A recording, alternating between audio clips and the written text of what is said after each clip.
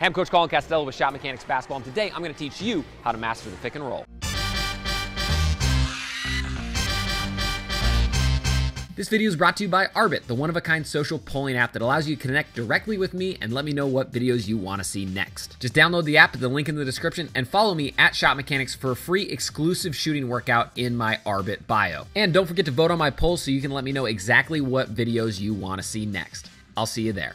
All right, so the pick and roll is becoming more and more important in today's game because a lot of coaches are going to it because they know that it gets great movement in the offense and forces a lot of stress on the defense. So if you can master the pick and roll, it's going to make you that much harder to stop in actual game play.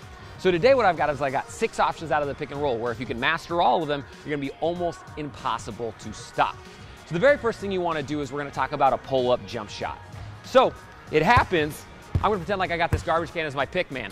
So the very first thing you want to do is you want to go away from the pick to begin with. So if I've got a big man coming to set my pick this way, I want to bounce to the outside first, allow that pick to come and set up.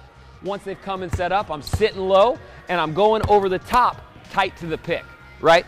So I want to try to get close to this pick as I possibly can. If I banana cut it on the outside, that allows room for my defender to slide through and it's not a very effective pick and roll. So number one, we want to bounce out, let it set up, be patient with that pick. Number 2, we want to come off tight, right? So from here, the first scoring option we're going to have is a simple pull-up jump shot, somewhere around the mid-range, right? And the reason why this is effective is because a lot of times my defender's guarding me in front and I pop out and I go over the top. If they chase me around and this big man's help side defender starts to sag off, I'm going to have a really nice sweet spot right here to raise up and knock down that 15-footer. Now the key is you've got to be ready to shoot and you got to be ready to spring quick, because that defender is going to be right on your tail most likely. So as you come through, there's a couple main keys. Number 1, I want to stick the toe. So as I'm getting ready to shoot, I want my toes to stick into the ground, and if I can get them to squeak, that's a good sign that it's good, right? If it's a hop, we can still do it. If you're shooting off of a 1-2, you're sticking that outside toe, keeping your heel off the ground. That way you can transfer your forward momentum into upward momentum. So all you're doing is you're coming through, boom, setting it up, pick's coming, staying tight. Then we're sticking that outside toe and we're loading our hips early.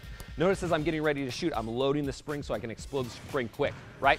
Again, mid-range, you're gonna have a hand up in your face, somebody contesting, so you gotta load, spring as quick as you possibly can to get it off before the help side can get there. All right, so the next option we have is if the defender goes underneath the screen. So let's say I'm setting up my pick and roll, it's coming, and my defender decides to go underneath the opposite direction instead of following me over the top. So now we're looking for a comeback pull-up jumper.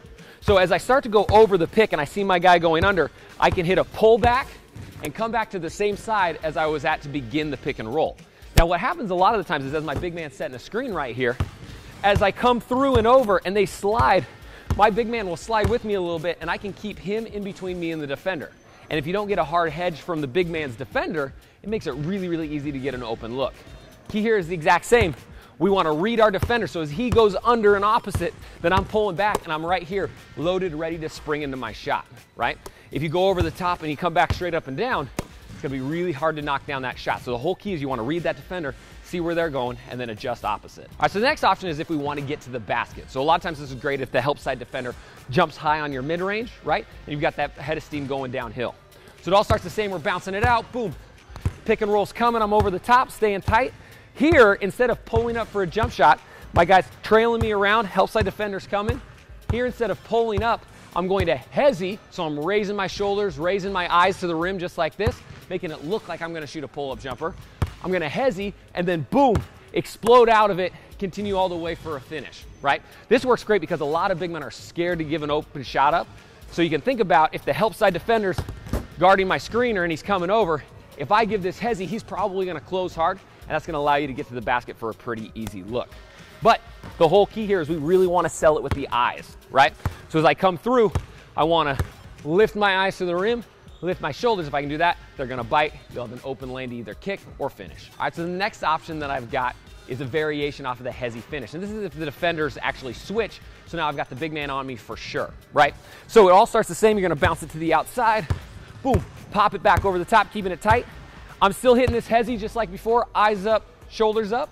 But now, if he's kind of started to back up or close that space, but it's not enough just to get a jump shot, I'm gonna throw my next dribble forward, like I'm attacking the basket, right? And this is where the combo comes in. And then I'm gonna pull it back to get that separation. If you watch really shifty guards like Kemba Walker, Shabazz Napier, Kyrie Irving. They're really good if that big man or that help side man is kind of in that no man's land where they can't really get off a jumper, but they also can't get to the rack that well. They throw it forward, then they get that backward separation to get that open shot. Key here is you want to land loaded, ready to shoot, right? So as I hesitate and I throw my shoulders, as I pull back, I want to keep my heels off the ground on the landing and think about getting this zigzag in my body and in my legs. That way I can spring quickly into my jump shot, use that momentum from my hop. You do that, you'll get a wide open look, and off that separation, it's pretty deadly. All right, so the next option we have is to isolate the big man once they switch, and that's the push out attack. So it all starts the same, bumping out, picks coming. So as I come over the top, I want to start moving downhill and then push the ball to the outside. So I'm going to curl around and push it out. What that does is it isolates that big help defender. So you can think about if the defense is playing here and they slide over, if I push out to this gap, they're going to slide with me, and then now I'm one-on-one.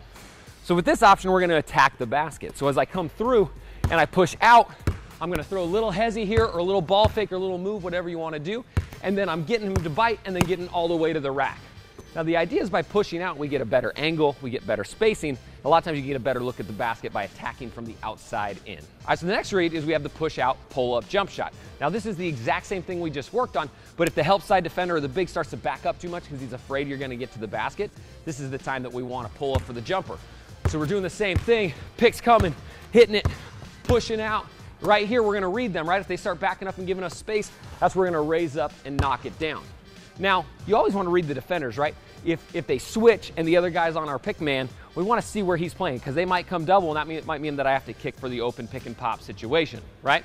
So the idea here, though, is as we come through, we're going to push it out laterally, almost like we're going towards the sideline, reading it, big man drops, knocking down a shot right there. If you can do that, you'll get a lot of great looks. All right, if this video helped you out, go ahead and hit that like button and then in the comment section down below and let me know what sort of video you want to see next. I make pretty much everything off a request, so leave it down below and hopefully I'll get to it. And if you're new to Shot Mechanics, you're going to want to do two things. Number one, hit that subscription button. So we put out videos every weekend. They're all going to get you better. I guarantee it.